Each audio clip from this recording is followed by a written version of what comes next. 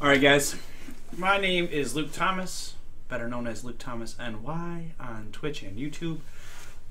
Today I'm going to be doing a live unboxing video on the Razer Blackwidow Chroma, as you can see here. So let's go ahead and pop this sucker open and check out what else is in the box other than just the keyboard, and see what we think of the packaging and design. Alright, let's get to it. I'm going to be very careful about cutting this box open. I am OCD about that kind of shit. I know in lots of other unboxing videos they probably just tear right through all that shit and don't even think twice about it, but I'm just a stickler for box quality, I guess.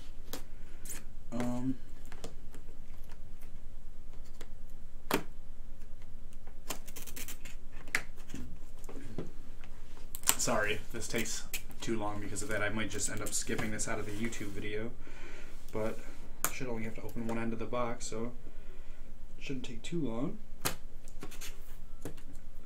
And let's see.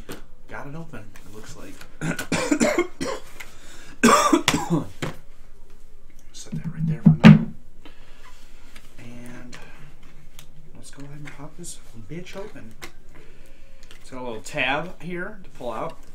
I don't know if you guys can see that. It's a little tab that you grab here just to lift the actual box that the keyboard is in out of the outside box, or whatever the fuck you call it.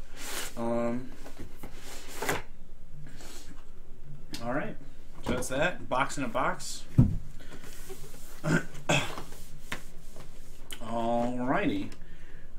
So there's plastic over the entirety of the keyboard here, but it looks like there's a little section I'm supposed to grab and lift. I'm sure we've all seen that on like cell phone boxes and stuff at this point.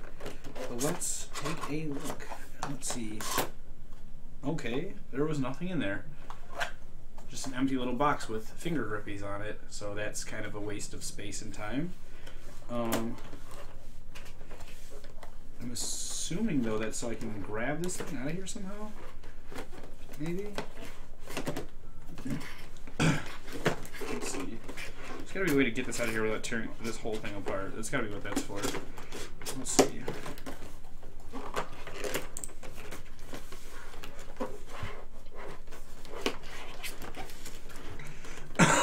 Apparently not. Alright. So the keyboard's kind of awkwardly in here, to be honest. I probably would have done this a little differently. I don't know much about package design, I guess, but it just seemed to kind of be lodged in there in a way where you have to take like the whole keyboard out of the box, like to get to what you're looking for here, like the meat and potatoes. So let's see. Oh, that opens. That's a little box. That makes sense. Okay, so something else kind of weird they did. They have a little box in their box where the cords and stuff kind of like are wrapped up inside of there. You probably just saw me pull those out of there. So I don't need to show you that over and over again. Let's see. And then it looks like you get softwares, documentation, user manuals. Let's see, what does it say? For gamers, by gamers. RazerZone.com. Check that shit out, I guess, if you want to buy this keyboard. Support them. Little tab here to open this shit up. Let's see what's inside of here. Oh, I ripped it. I'm an idiot. I don't know if you see that, but I fucking... Whoosh, there's a little tab. It's kind of ambiguous about how you're supposed to open. It just says open. Rip the other side. I don't know if you heard the rips, but now we've got two rip flaps. This is very poorly designed packaging. Oh, and then it decided to just lift open. So I know that we're all here not to see necessarily the packaging, but the keyboard itself. A couple stickers included in the box. I think that's actually pretty cool. I have a chair over there with stickers on it. You guys can probably see it. So I'll probably slap one of those on there, keep the other one in storage. Looks like you get the important product guide information booklet. Pretty beefy little booklet here compared to what you get with most products nowadays. And then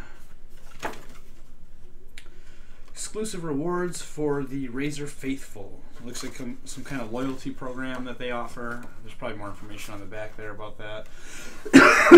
I've never heard of it, but Let's see. Congratulations, there's no turning back. And some sort of like thank you message for buying the keyboard, which for a $170 keyboard, I guess it's the least they could do. Thank you.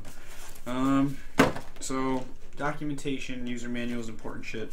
No software. With the size of the packet, I was maybe expecting a CD or DVD inside of there, but I don't know. Looks like none of that. But yeah, let's go ahead and check out the keyboard a little bit more closely. I've heard that these have like 2 USB ports on the end from somebody like at a store one time, so I don't know what the actual case is. It looks like, from what I can tell, actually it's got more than that from what I can see already. I'm going to leave this plastic cover around while I do this part just in case I fuck anything up. Alright, so 2 USB ports, a mic jack, and a headphone jack. So I'm going to go ahead and cut this open here very carefully so I don't cut the wires.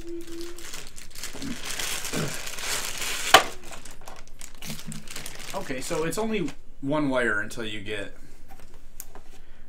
down to this little like spreader thingy. So you only have this much length basically on like your pigtails, like your 4 different pigtail ends, and the rest of the cable length seems to be like a braided single cable.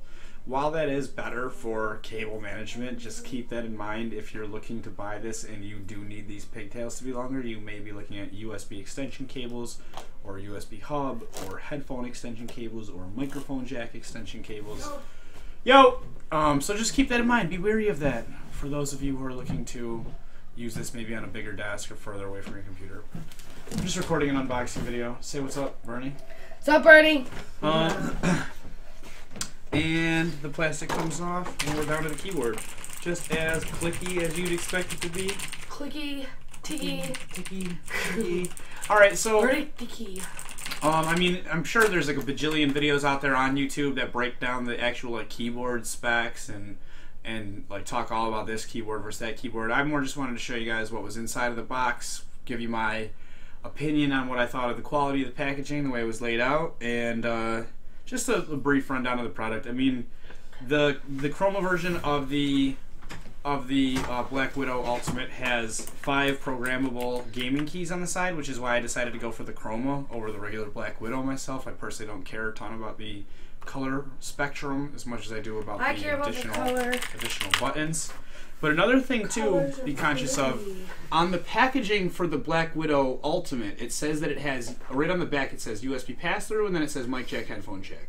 On the back of the box for the Chroma version, it does not call out the fact that there's a USB port on the side of the keyboard, but if you like flip and twist and spin the packaging all around, you can find the side of the box that says that it has USB pass-through. It's like right on the top there, one of those little things, like USB pass-through, that top one right there.